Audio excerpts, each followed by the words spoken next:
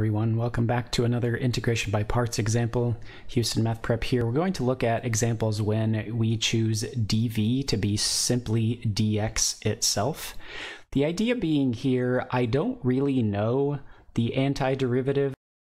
Although this is not really a product rule, there's no other function where you might first look at this and go, oh, this is integration by parts because it's something times something else, and I choose a u and a dv.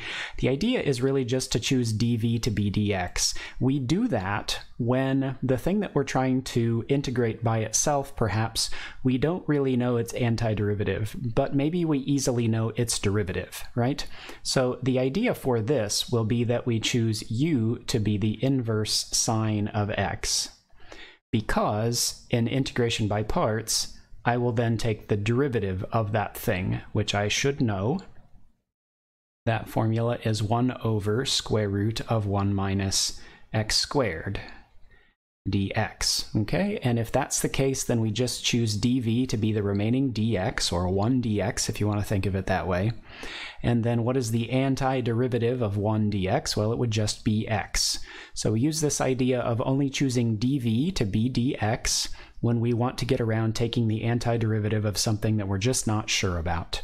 Okay, so if we use our integration by parts formula, uv minus integral v du, then that will give us u times v would be x times inverse sine of x, minus the integral of v du is going to be the integral of x over the square root of 1 minus x squared dx. And then we always get to this point in integration by parts and have to make a decision now further on what is this, which is certainly not always, I think you can tell, the same method as what we did before. This is going to work just simply by u substitution.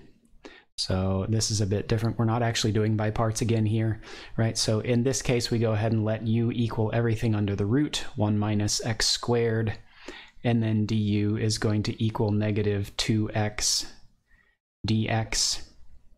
If you prefer, you can go ahead and say, well, what I really have here is x dx, and solve directly for x dx. And so then you can see that x dx would be negative 1/2 du.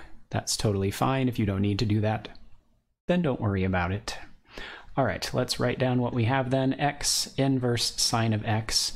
So if I have minus and then I have negative 1/2, I'm going to go ahead and say plus 1/2 integral du over the square root of u. And if we're not sure how to see this last integral here, we'll go ahead and give you a little hint, and that is that the square root of u is actually a power, right? It is the 1/2 power of u, and since it's in the denominator, it's actually the negative 1/2 power of u du. So we can simply integrate using power rule. So we'll say x inverse sine of x plus 1/2. Now, I add 1 here, so that'll be u to the 1/2, and I divide by the new power. So dividing by 1/2 is like multiplying by 2, right? So that's what we'll have there. You'll notice that the 2 and the 1/2 will reduce to 1.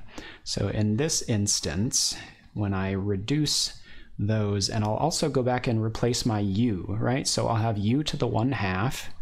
Now remember, u to the 1/2 will be the square root of u, right? So what I had in terms of u originally inside of a square root, since we still have that 1/2 power there.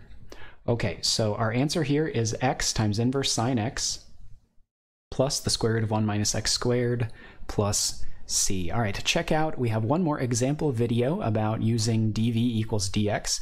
Very common, dealing with a natural log, something you might use, or something you might have memorized and wonder where it came from. All right, we'll see you in the next video.